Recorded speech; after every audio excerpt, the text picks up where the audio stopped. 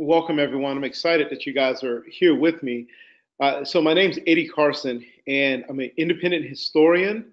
I primarily focus on elements of race and religion. I have a couple projects that I'm working on right now that I'm really excited about.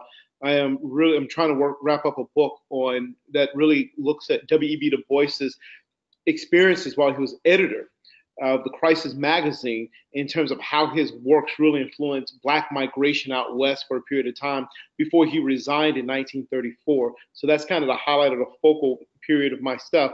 I also have a paper that I'm working on W.E.B. Du Bois's as a reluctant communist, but it really showcases his excitement in joining the Communist Party, particularly over a period of time in his lifespan, as many of you may or may not know. And I will be at Clark Atlanta University at the end of February to deliver a paper at their symposium that focused on a Victorian Du Bois. And that seems kind of interesting for the fact that I'm linking him to Victorian aspects, but yet here I am talking about Du Bois as a radical.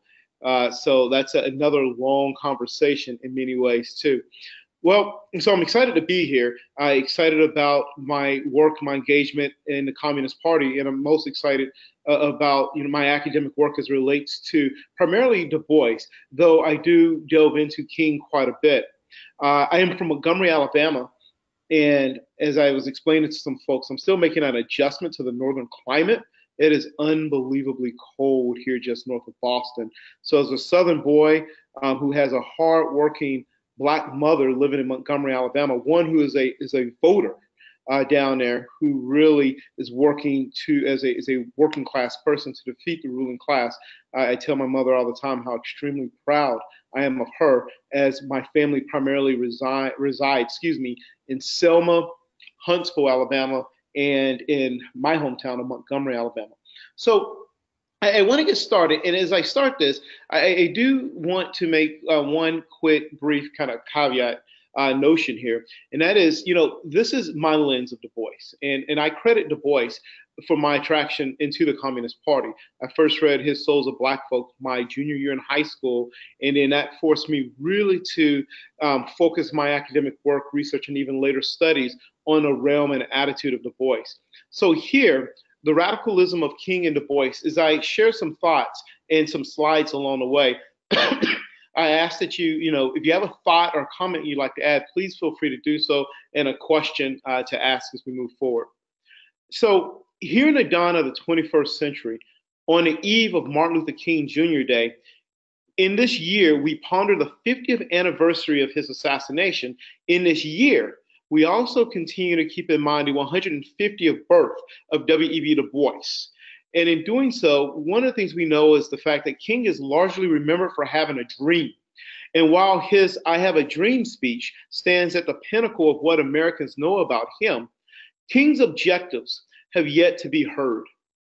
His radical capacity was shaped by measures other than a phrase, not the color of your skin, but the content of your character.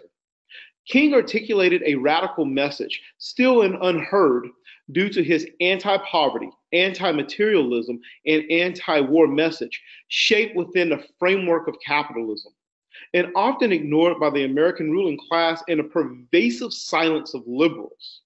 That being said, I want to point out one note that growing up most of my life, I didn't like King. In many ways, I felt like he had been extremely whitewashed, very passive. And I would say it was probably only I was already out of graduate school and in my mid to late 20s when I really started thinking a little bit more about the expansive capacity of King and how, unfortunately, we've narrowed King. A lot of folks will be celebrating King tomorrow.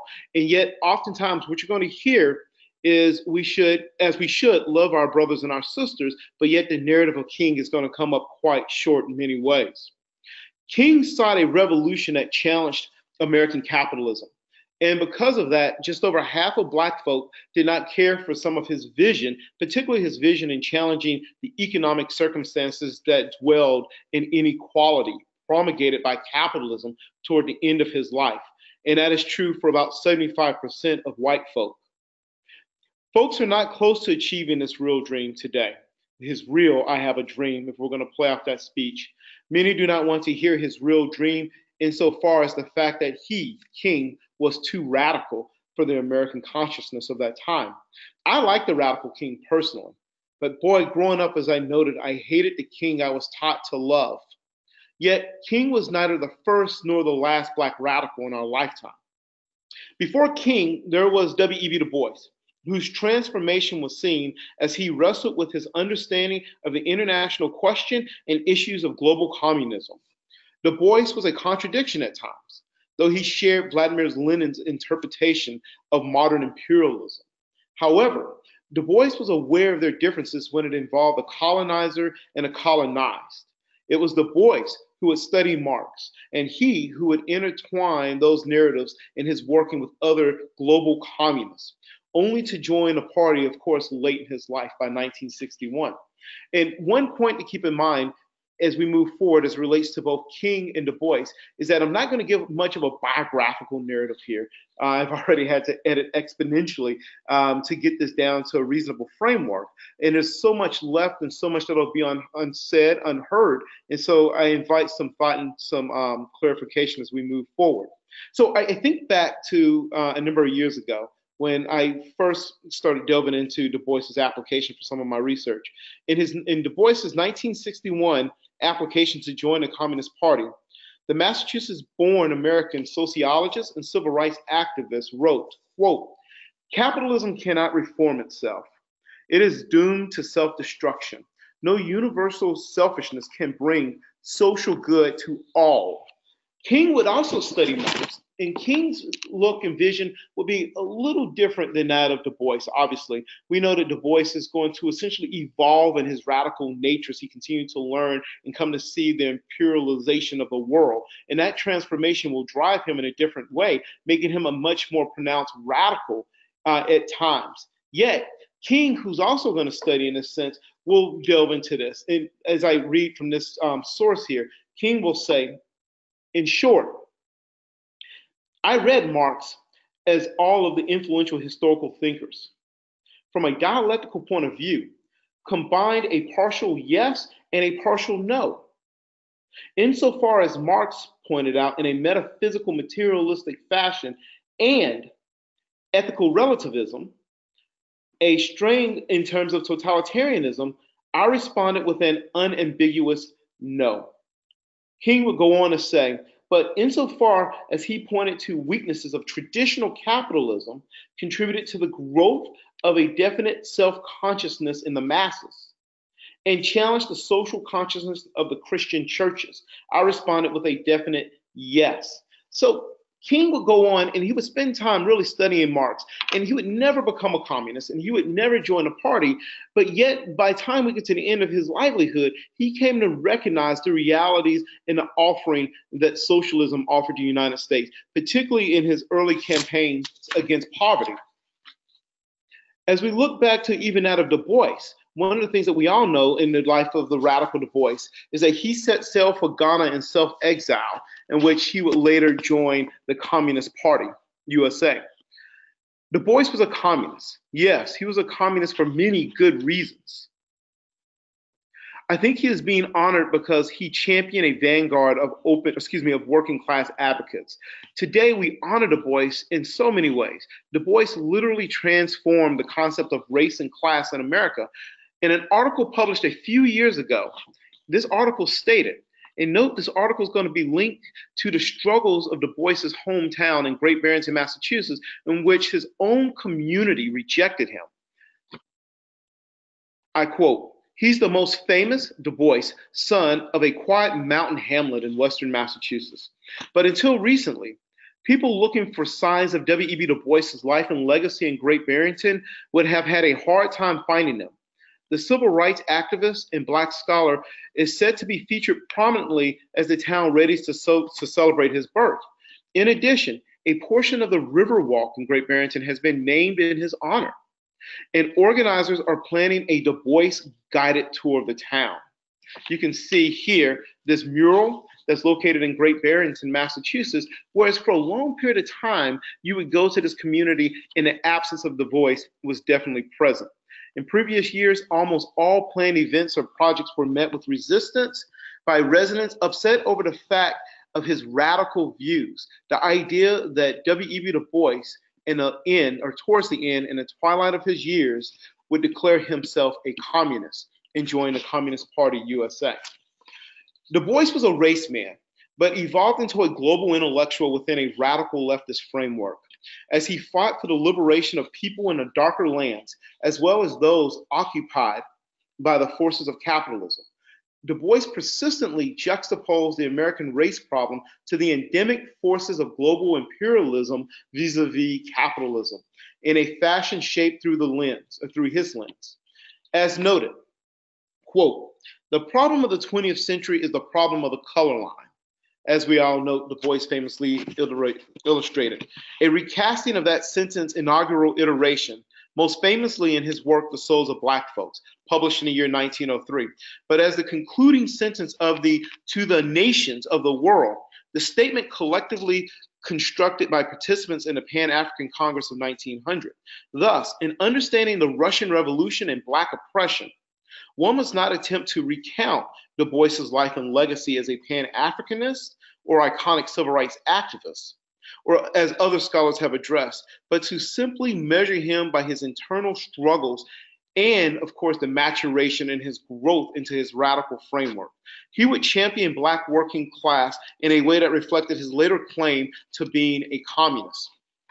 So I bring us to December the 12th, 2017. I mentioned that my mother is a celebrity. She's a Black voting female in Montgomery, Alabama. And as we all clamor to the TV and watching what would be what I saw as a transformative point in many ways, I bring back Doug Jones, the elected senator. So December the 12th, 2017, Doug Jones became the first Democrat to hold an Alabama Senate seat in roughly 25 years. This occurred in part thanks to the support of Black women in Alabama. Many who also remembered Jones, who prosecuted 2 Klansmen responsible for the death of 4 young Black girls at the 16th Street Baptist Church in Birmingham. Upon the death of these girls, as one walked into the church, one could not help but note what James Baldwin saw. I'll put this image here. The one to the left is going to be the image of Christ, hands and face shattered through the glass. And the one to the right, a new rendition within a church.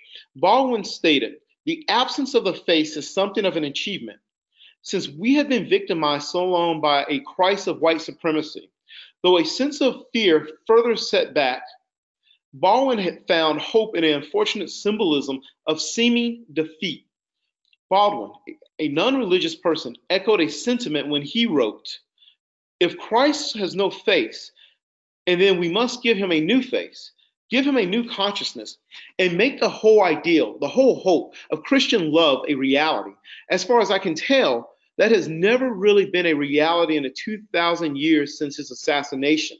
And no, Baldwin's talking about the assassination of Christ, this faceless Christ in his church, illustrating the victims who suffered at the hands of white supremacists, the bombing that would later really bring endemic pressures in terms of changing the culture in the state. 5 years before the assassination of King, Baldwin made a prophetic statement in his juxtaposition of a savior as a symbol. And I want you to hold on to that.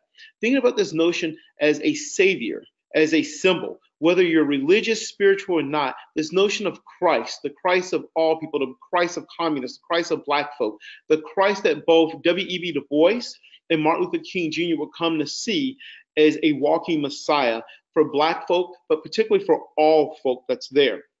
It is not about the religious aspect, as many are not religious when we think about this Christ, but we're thinking about a symbol. But it serves as a message about him for the oppressed to elevate against persecution, against the working class that really seeks to oppress those struggling with everyday realities. Baldwin did call for a boycott of Christmas, as real Christmas should seek the radical nature of Christ by not celebrating the materialism and the economic injustice on a day for which Christ was born. Americans should focus on the moral right. King would echo Baldwin's message 4 years later in 1967 in a radio announcement when he stated, I quote King, "Peace on earth this Christmas season finds us a rather bewildered human race. We have neither peace within nor peace without. Everywhere, paralyzing fears horror people by day and haunt them by night. Our world is sick with war. Everywhere we turn, we see its ominous possibilities. And yet, my friends, the Christmas hope for peace and goodwill toward all men can no longer be dismissed as a kind of pious dream of some utopian. If we don't have goodwill toward men in this world, we will destroy ourselves by the misuse of our own instruments and our own power. The darkness that showcased the evils of white supremacy further reminded the American consciousness that the era of civil rights was just a start. Even as whites during the period were compelled to open their schools, their restaurants, their neighborhoods, even to some extent, though we know the oppression continues, the ballot box to all people of color, they held fast to the vision of whiteness, as noted in the constant segregation found in churches. The death of the 4 black girls at the 16th Street Birmingham Baptist Church was just not radical enough to change the hearts and minds. Langston Hughes lamented. 4 little girls who went to Sunday school that day and never came back at all, but left instead their blood upon the wall. King would explain why those girls would never hold hands again as he marched down the street, black brother with white brother, black sister with white sister, holding hand and champion this idea that we can come together and bring about societal and social progress. King's radicalism would take back Christ from white supremacy. Keep in mind, King is going to take Christ back. King and his followers are going to rescue this Christ. Jesus was the same symbol used by white supremacy in lynching black folk, and yet would be used during the civil rights movement to rescue Christ, a symbol against the greed and material culture. How can the Son of God be used in driving white hate and yet serve as a symbol for unifying black and white folk and tackling the injustices that were ubiquitous? King, addressing the continuities of white supremacy, was just the student, as W.E.B. Du Bois would fight the war of racism and inequality for nearly a century. Though debated among historians, Du Bois, the teacher, looked to Christ to explain the darkness of man and elevated a need for a socialist society predicated by radical communist ideals that were in place. As we can see here, this notion of Klansmen in the years and awakening of that of W.E.B. Du Bois, as this image was once run through his Crisis magazine. In Du Bois's Gospel According to Mary Brown, and her child Joshua, who represents one of Du Bois's black biblical characters, which found comfort among those who were societal outcasts.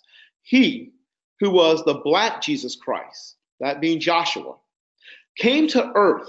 And when he came to earth, he marched with the poor. He marched with sinners. He marched alongside communists. He marched alongside people calling for a radical reconstruction and a revolution on earth in order to really serve the purposes of me, that of the real Christ. However, this Christ who came to earth, well, whites didn't embrace him. Not this Christ who is going to walk side by side with black and white brothers who are unified. Yet the white South would lynch this Christ because they could not accept a Christ that accepted all people, especially the American Negro. Because of this, the very people who waited for him, the Christian South, they killed Joshua. They killed one who walked with the poor, with sinners, with radicals, with communists. The image here that you can see portrays Christ arriving to save his people, but not the Jews, enslaved and persecuted black folks. This persecution that had daunted decades and decades of black folks. We think back to blacks during the days of Harriet Tubman. She used tales via singing to describe Christ coming to save the souls of folks, to save them from the bondage of Egyptians, to take them to the promised land. It would be Tubman, also, as we know, called the Black Moses, would guide them into the land, as noted in the days of the Exodus, and guide them, enslaved folks, across the Red Sea into various elements, much like black folks escaping the white supremacy of American society, who would be guided to the promised land of the North. And yet, even when the North failed them, they would move further north to Canada, towards that star, the same star that Christ, or that many sought to find Christ. This image here comes from Christmas in Georgia, again published in Crisis magazine under the editorial influence of the Bois by Lorenzo Harris, and taken from the December 1916 issue of the Crisis. The caption reads, "Inasmuch as ye did unto the least of these, my brethren did it unto me." It's a fabulous picture if you've never seen this image before. As you can note, many folks in Georgia in the white South who had waited the arrival of Christ, who had prayed weekly, monthly, yearly, by each decade for this Messiah to come, and yet he came. And one of the things that happened is he told these white Southerners that as you lynch this brother, you too lynch me. Du Bois would further note his evolving radical nature via his editorial leadership as noted in the Crisis magazine. In July 1928 issue, he framed an essay in which he stated, in this issue here, I quote, "Congress has given some relief to the poor millionaires by reducing their income taxes and their taxes on corporations. This will make the nation safe for plutocracy." He delves into this idea here that how can you continue the fate, the government, with averse poverty in place, continuing to persecute the many who struggle, and yet you continue to emwealthen the many who have much wealth at hand. Like his predecessor, King expressed grave concerns regarding plutocracy and a lack of cooperation in helping the poor. As noted by a Dr. Quentin Young, he recalls a point King made in 1966 in Chicago, in which he expressed an often refuted statement. This is a popular statement I suspect many of you have heard. I quote, King stated, "Of all the forms of inequality, injustice in healthcare, of all the forms of inequality, injustice in healthcare is the most shocking and inhumane. Health is what allows you to do, to accomplish, to socialize, to play, to work, to express. In the end, we will remember not the words of our enemies, but the silence of our friends." We think about the realities that are happening today. People seeking to achieve gain and measurement by removing healthcare, by removing livelihood, by removing the things that make us human beings, because many believe that to be healthy, to function, to have a living wage, that is a privilege. That is something that a humane nation doesn't operate on. And King pushed back, as did Du Bois, on such thing. It also speaks to the evolution of King's thinking toward the end of his short life. Just weeks before he was assassinated, he was a busy organizer getting things ready for the Poor People's Campaign, as we've seen really moving in the right direction here in the year 2018.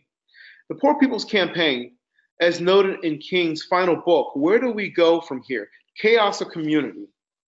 He forcefully argues against poverty for all Americans. He addressed matters such as, well, how do we fix the nomenclature of this identity seen as this American reality when we have a lack of education? There's a lack of jobs, opportunities, poor housing, and a need for a guaranteed wage, which continues to escape so many people. King, frustrated by the slow-moving nature of this country, would later articulate a goal for the state. In defending the plight of workers, he prepared a sermon for which he never delivered. America is going to hell. King states, "And I come by here to say that America too is going to hell if she doesn't use her wealth. If America does not use her vast resources of wealth to end poverty and make it possible for all God's children to have the basic necessities of life, she too will go to hell. And I will hear America through her historians, years and years and generations to come, saying things like, we built gigantic buildings to kiss the skies. We built these huge bridges to span the seas. Through our spaceships, we were able to carve highways through the stratosphere. Through our airplanes, we were able to dwarf distances and places in time and chains. Through our submarines, we were able to penetrate oceanic depths. And yet, all of these things happening, we're not radical enough to do the things a radical Christ would do, as noted on this image here, published early on by W.E.B. Du Bois. Again, this is Art Young. And take a second and just look at this image. It's fascinating. Wanted for sedition, criminal anarchy, vagrancy, and conspiring to overthrow the established government. Dresses poorly, said a carpenter by trade. Notice as you go on and on, this person is a bum. He's unemployed, yet he's the same radical person, a symbol, a messiah that the people, the radicals on earth are waiting for. He's not the bourgeois elements that lives in these mighty towers, but he is one of us. And he's going to walk day by day and struggle in revolutionary norms. And this here, folks, is an ideal expressed by both Du Bois and by Dr. King. It seems that I can hear the God of the universe saying, even though you have done all of that, I was hungry and you fed me not. I was naked and you clothed me not. The children of my sons and daughters were in need of economic security and you didn't provide it for them. And so you cannot enter the kingdom of greatness. This may well be the indictment on America as we continue to watch working class, working poor, and poor folks suffer daily. These are the realities that we witness. And yet, over time, the American consciousness continues to really struggle with this identity of Christ. One of my favorite episodes here of Good Times, and boy, I can go on and on and on about Good Times. But this image here is found on YouTube about this debate over the color of Christ. Notice the year 1974 as the American conscience still wrestled with this identity of Christ. But keep in mind, it's not so much about the color of Christ. As we know, he was a Jewish brother. At the end of the day, the reality, of course, is about how black and white folk come together and create a new symbol, a symbol of hope, a symbol of perseverance, a symbol that will really bring us together and unfold in the days of W.E.B. Du Bois here at his 150th birth and in the year of the 50th anniversary of the assassination of King. In conclusion, a lot of debates here, particularly been following the arguments between Cornel West and Ta-Nehisi Coates. And again, that's another segment. I have a lot of thoughts on that. But I bring you to the Savior. Black Americans have been waiting for a Black Messiah, the Savior of their race. Unfortunately for Barack Obama, he was that Messiah. Though it was the same title handed to folks such as King, but maybe not Du Bois. Hence, if you talk to many folks, very few folks could recognize who W.E.B. Du Bois is or was, and very few can tell you any relevancy or importance of the great intellectual civil rights icon. No other American president has had to deal with complex matters regarding a single racial group the way Obama has. 8 years later, many are still asking, is Obama the end of Black politics? Or, in a waning days, the article by Ta-Nehisi Coates, such as, My President Was Black. In his essay, Coates would state, quote, Obama's victories in 2008 and 2012 were dismissed by some of his critics as merely symbolic for African Americans. But there is nothing mere about symbols. As we've stated, both Du Bois and King used Christ as a symbol, and present today aimed at casting the new elements that, hey, there is hope. There's hope for all of us. And yet for many, Christ was Obama. Now that the American consciousness is aware of the lack of racial progress under the guise of the ruling class in the age of Trump, some people are willing to move beyond the traditional presidential narratives of past tendencies of white established Protestants who reign from a position of wealth and clout.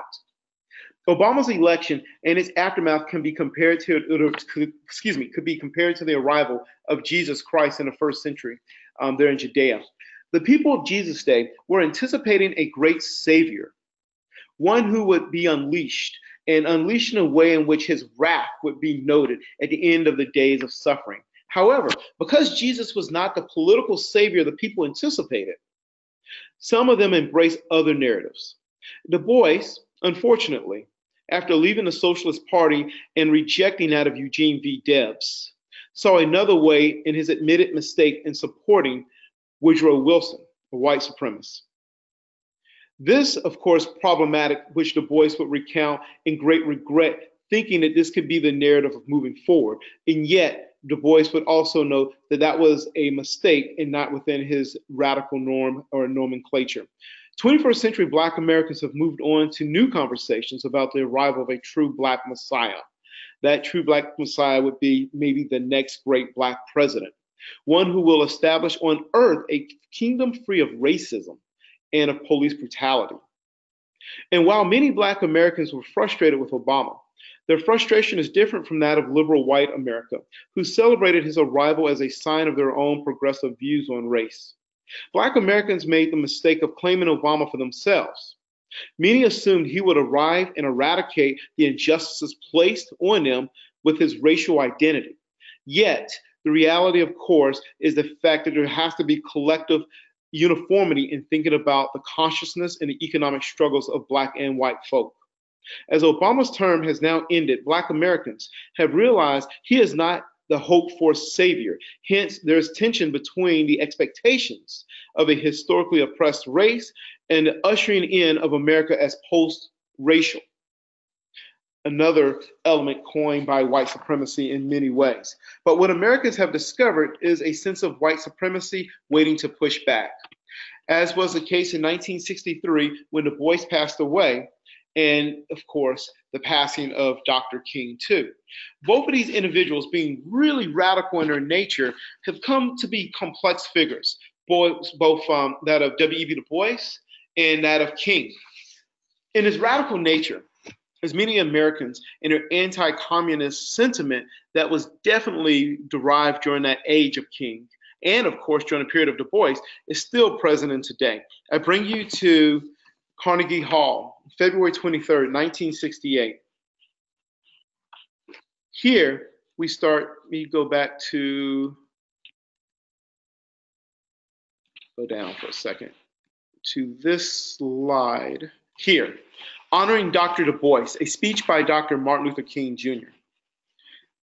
We cannot talk about Dr. Du Bois without recognizing that he was a radical all of his life. Some people would like to ignore the fact that he was a communist in his later years. It is worth noting that Abraham Lincoln warmly welcomed the support of Karl Marx during the Civil War and corresponded with him freely. In contemporary life, the English-speaking world has no difficulty with the fact that Sean O'Casey was a literary giant of the 20th century and a communist, or that others express such elements, which is generally considered the greatest living poet. It is also worth noting, of course, with members, of course, expressing some sentiment who sit in the Senate as communists. It is time, as King would note, to cease muting the fact that Dr. Du Bois was a genius, but yet this genius chose to be a communist.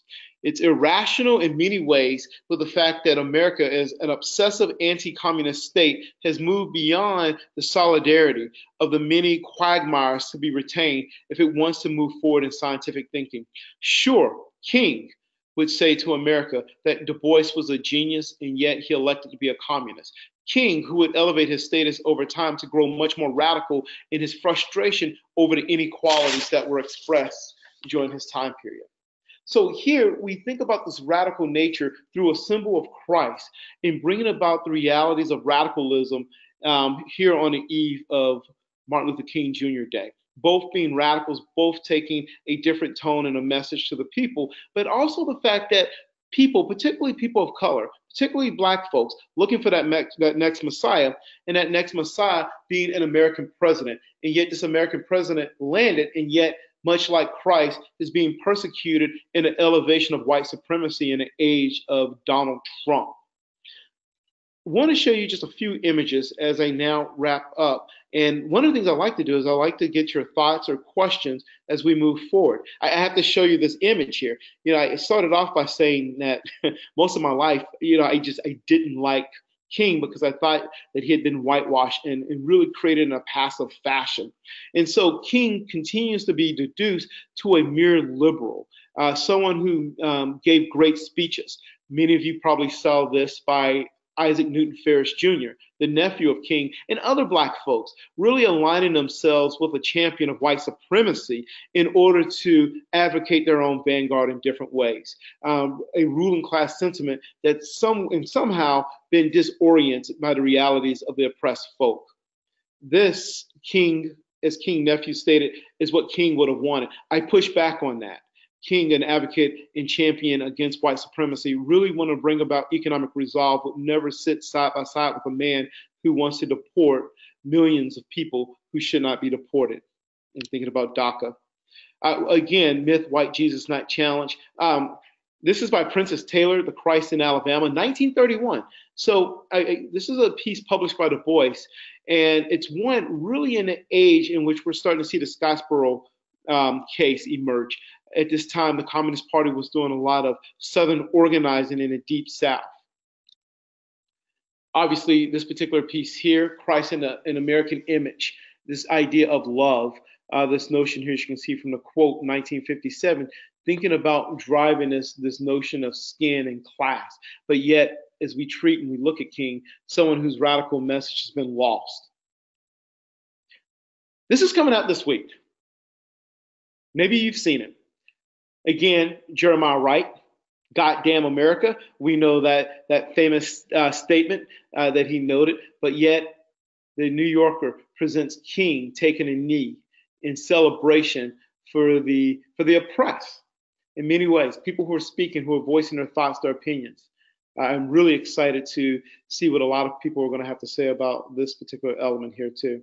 I'm going to move forward to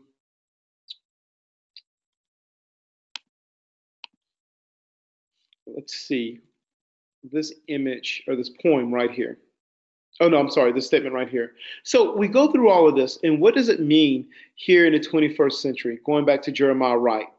Well, poor, discrimination based on blackness. Again, we're thinking about what does it mean for Jesus to be black, to walk the earth? If Jesus were to arrive as that symbol today, as noted by Du Bois and King, he would be discriminated based off his blackness, police brutality. Cabs would pass him by. I'm pretty sure he'd be called a nigger. Christ, just like the rest of the folks who are walking beside him in his skin tone. Social and cultural norms, single parent home, work twice as hard. Some of those stereotypical, some of those are realities within this in this avenue that's here. So I'm going to wrap this up now, and I would open this time up for any conversations, thoughts, discussions. Thank you, guys. I appreciate your time and attention. Okay, the floor is now open for comments or questions. To indicate that you want to speak, just click the picture of the raised hand. Click the raised hand icon on your control panel, and I'll know that you wish to speak, and I'll be able to open your mic.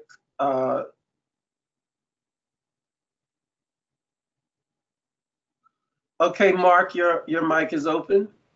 Hi, this is Mark in Oklahoma. What I am asking is, why has the online MLK archives really been censored by taking out a lot of support that MLK had on Du Bois?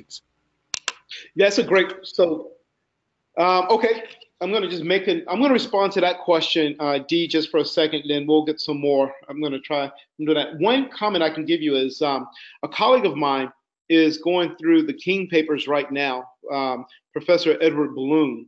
And one of the things that he has concluded oftentimes is the fact that a lot of literature and information has been released, but a lot has not, primarily for the fact that some people will say it's out there. It's just, how do we look at it? How do we think about that information that's there? We go back to his Carnegie Hall talk, King's Carnegie Hall talk on Du Bois.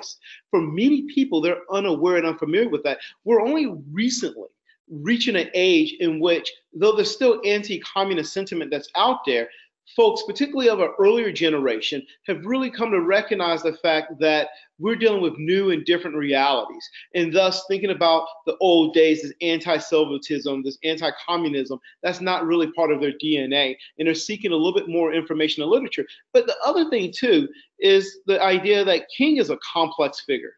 The more I read, the more I think, the more I ponder about King, the more I'm amazed by how truly radical King was. There's still a debate among many people, was King a communist, was he not? I think we can all say that King was not a communist, King was not a member of the Communist Party, but King was highly sympathetic to the realities expressed by communists, thinking about the fact that Americans have become greatly distracted primarily through ideological contentions and not so much the welfare of day-to-day individuals. That's about as much as I can comment on. Mark, if you send me an email, I can, Edward Carson at the Brooks School, I can respond maybe in a little bit more comprehensive fashion, and particularly put you in touch with Ed Bloom, who is actually doing some work through the King papers right now. Okay, Michael Madden, your mic is open.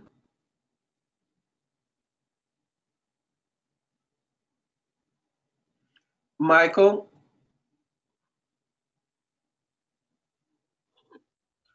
All right, so we're still, if you'd like to make a comment or raise a question, please use the picture. Just click the raised hand and I can open your mic.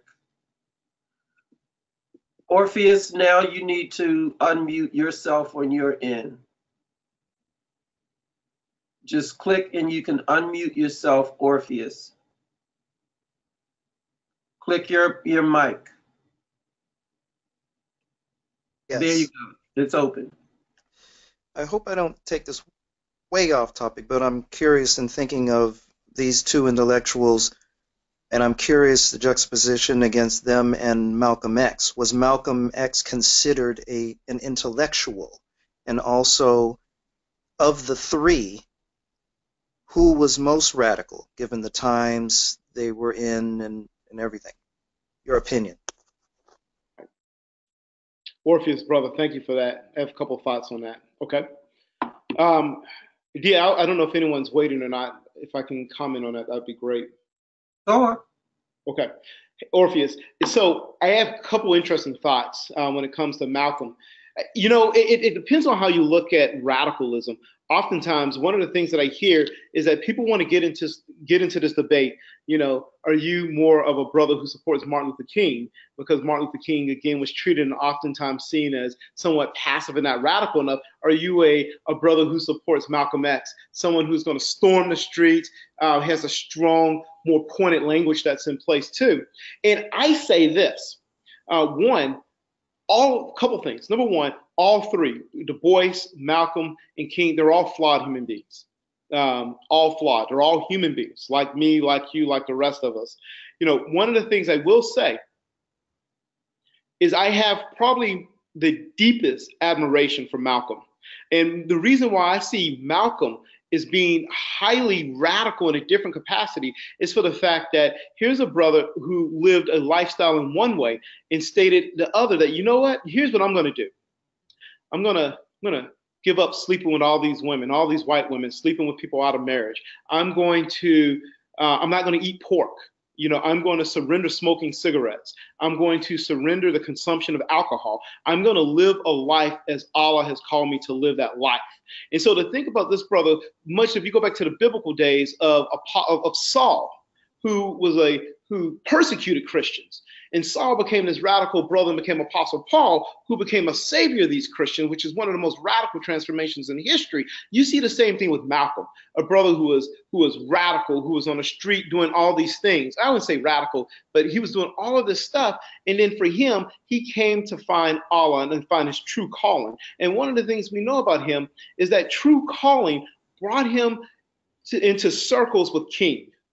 We do know due to FBI recordings that there was a conversation right before Malcolm was killed between King and Malcolm. The fact that King went on a Hajj, he went to Mecca, and he really discovered the real truth about interracial love and solidarity. Though he continued to condemn America for its harassment on Black people, he stated that, hey, at the end, it's all about the interracial progress. It's not about the fact that, you know, all white folks with blue eyes and blonde hair the devil, like he once stated. He's going to come to this conclusion that we've got to work in solidarity with both black and white folks in moving forward. That promise, that radical thing that King was also professing too. And they took it in different ways. And so as it relates to Du Bois, Du Bois is going to he's going to die in 1963. Du Bois is going to die on the eve of King's march in Washington, D.C. And it is true, Du Bois was highly suspicious of the civil rights movement.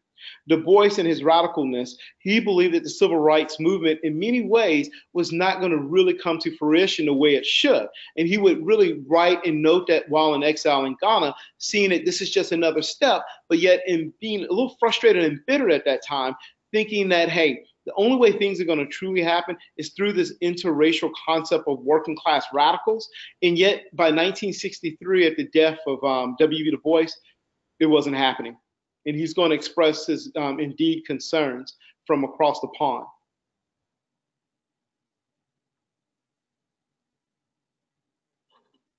Barbara, your mic is open.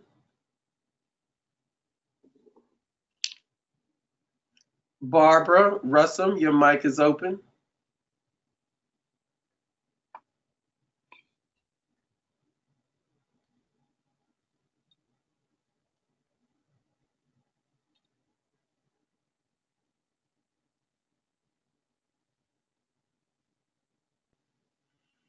Elaine, I do not see a mic for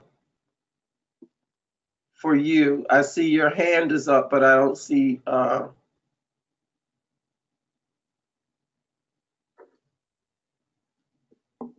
Jules, your mic is open.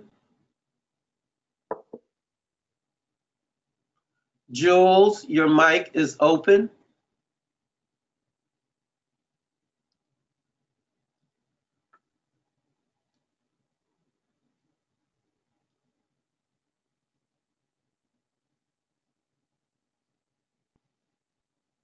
Norma, your mic is open.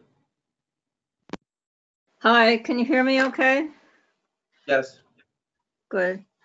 I just wanted to throw this in. A friend sent to me John Howard Lawson's The Hidden Heritage. And what he begins, if you're not familiar, I understand he was one of the first people to take the, not the fifth, but to oppose the McCarthy searches. Okay, you know about that. He starts off this book, The Hidden Heritage, with a talk about, with comments, not in detail, about what Christ and the other preachers were saying. The good of the people was what they were saying. It was immediately taken over by the white or capitalist kinds of, or imperialist kinds of magnifiers to take control over the language that was being expressed. And then he proceeded to talk extensively from one end of the book to the other about people's uprisings and repressions. Just magnificent. It should be imbued in all of us to enjoy so that we know what we're doing. I'd like also to mention, we categorize people as intellectual or genius, or that they're critically thinking or not. Well, if we consider somebody to be critically thinking properly, we think about it because they agree with us, not because they're critically thinking. People start critically thinking from the time of their birth. And people are all geniuses, and people are all intellectuals. And when they're not classified that way, it's because of the alienation that keeps us all from living well together. It's not because they're not thinkers, or not because they're not brilliant, and that they don't have this brilliant creative capacity that people have. We all have it, and we're kept from it. I have decades of being kept from it. So thank you. Thank you, Norma. I will say, there's a lot of truth in that in terms of critical thinking and whether or not folks agree with us or not. We're all human, and I know for a fact I subscribe to that. I will say this. I vividly can say this with absolute confidence. I'm not a genius, but brother W.E.B. Du Bois, he was a genius. He was I think historian David Levering Lewis called him the Berkshire prodigy coming from Great Barrington. Someone who's brilliant coming from that interracial community going down south, starting off at Fisk and having to do most of his undergraduate work over again when he was admitted into graduate school at Harvard because he came from a Negro college, and two, the fact that he couldn't be quite the scholar that he perceived himself to be. So it's a good comment, and Du Bois, without a doubt, a genius.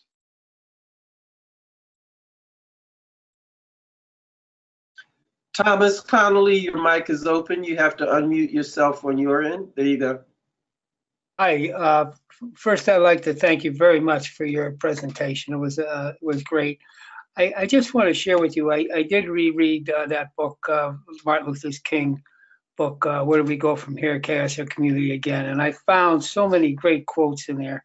And I think since he's such a icon and a popular person that we celebrate his annually event and we celebrate, his 50 years coming up, that organizationally, I would love to know more about the paperwork you have. And I think there's a lot we could do to further try to find ways to promote that book, Chaos and Community. It was, as you know, it was his last book he wrote before he was assassinated. And I just really am happy to hear this. We have in our clubs in Hartford and New Haven, we're going to have our Black History Month coming up, and so we're looking forward to that. And all of this buried material that isn't really out in the popular front, I'd like to find ways to get it out there. And thank you again. I thought it was a great presentation. Thomas, thank you so much. And if you could be in touch with me, it gives me an excuse to get up to Connecticut. It's becoming, a second home for me these days. So reach out to me. I definitely love to work with you on that. So I appreciate the thoughts. William, your mic is open. Hi, William here. Professor Carson, thanks so much for this talk. I've really enjoyed everything so far in the comments. I was wondering if you had any general feedback on Reverend William Barber's current Poor People's Campaign as a continuation of these histories and trajectories, and what you think about where that's going right now. So we are, I think it's a good start. I have a couple, I'm really inspired and moved by the fact that this is something that's starting to resonate much more within communities. I'm going to say this, feel free to agree or disagree with me on this. I've come to discover that very few people are actually aware of the Poor People's Campaign. And what's happening, of course, is bringing about a transformation for people to start to see King in a different way. So we think about the absence of understanding of this radical notion of King. And yet, in terms of what's happening now, I think people are going to be moved to really delve in and to talk about King in a different way. King has pretty much become a symbol of speeches, a symbol of, just love each other. Let's move beyond race and color. And yet we all know that it's problematic for all of us to say, as a black man here, you don't see my color, this or that. And so one of the things we're working on doing here in the Boston area is there are a couple things. One, we are some of the local chapters who are really starting to delve in and to work with the national framework of the Poor People's Campaign. It's created and generated a lot of local interest.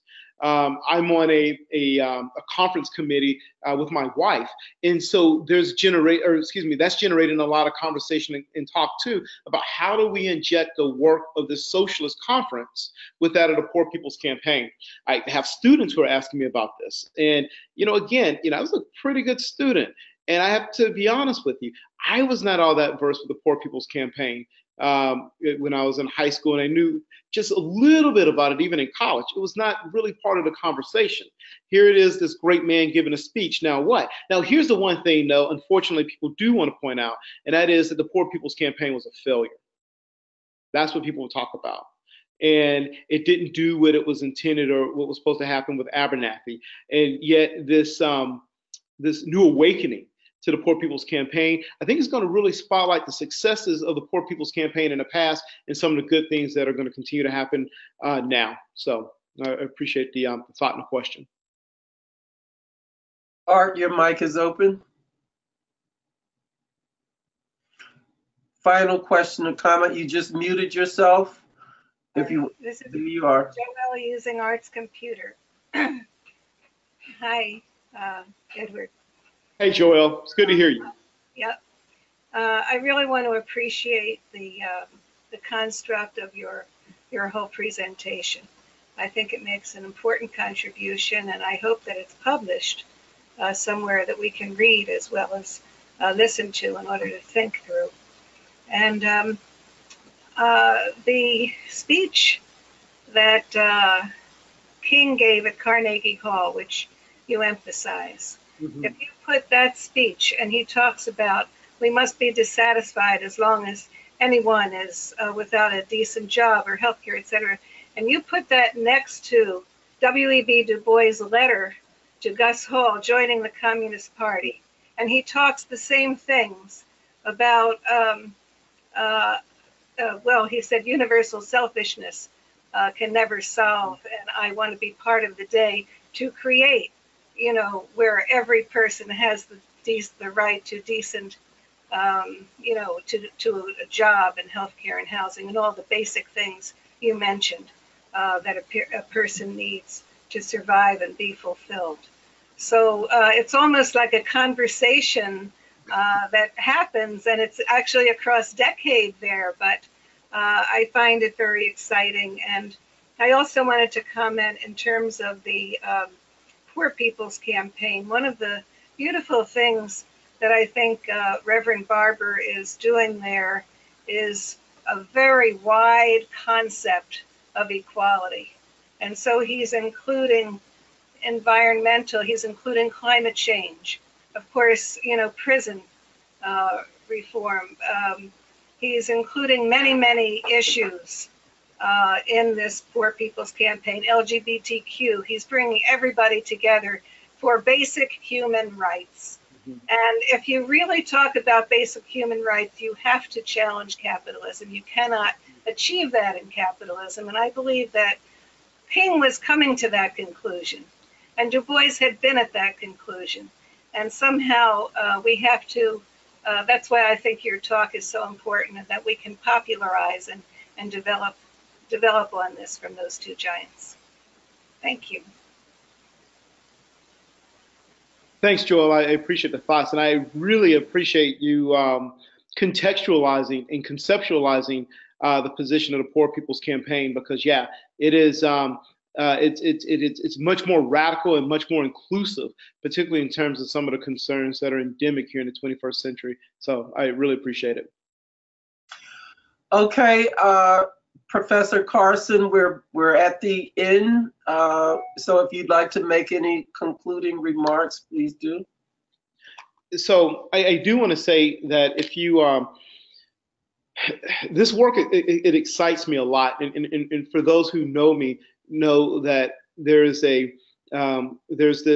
love and really obsession with the life of W.E.B. Du Bois, and how he really served, as I pointed out at the beginning, as this kind of this master, this teacher. Yet we look at King, and King really is going to kind of pick up the mantle and move forward, and really in a hopes of moving the nation in a much more radical direction. Unfortunately, you know, his life was cut short at the young age of 39, and so the story wasn't finished. But I do think that, as some folks have commented just now, that there's so much work and so much room to do this work. I mean, if, you know, at the end of the day, you don't have to be a rocket scientist, a historian, or this or that. It's the fact that if we have any capacity to be radical individuals and really want to bring forth this element of the kingdom of truth, then this is the kind of stuff that we have to be engaged in. So I'll say this: feel free to reach out to me. You know, you can find me on if you're in a party, you can get a hold of me. If you're not, I teach I'm at a residential school at the Brooks School, Brooks, here in Massachusetts. Send me an email, and I love to correspond with you about really not so much about even my work and my scholarship, but even some of the greater things that we can do to get this narrative out there, because so many people need to hear this. So that said, I really appreciate you guys attending this. Thank you. Thank you, everyone. Thank you, Professor Carson, and we look forward to having everybody